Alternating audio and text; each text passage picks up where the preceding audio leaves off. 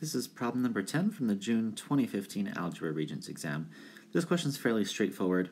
To find the zeros of this function, all we need to do is factor it. We have x squared minus 13x minus 30.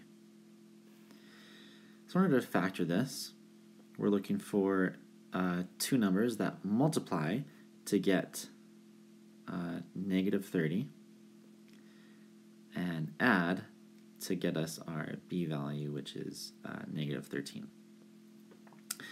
And so we should be able to figure out that those numbers are 15 and 2, but one of them would be negative. It would be negative 15 and positive 2. Because multiplied, that gives us negative 30, then added gives us negative 13.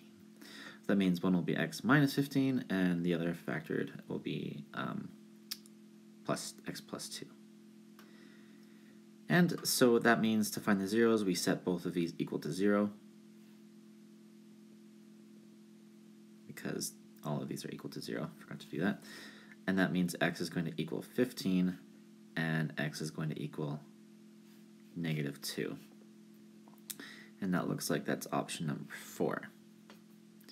And that's all for this video. Thanks for visiting JD's Regents Preparation.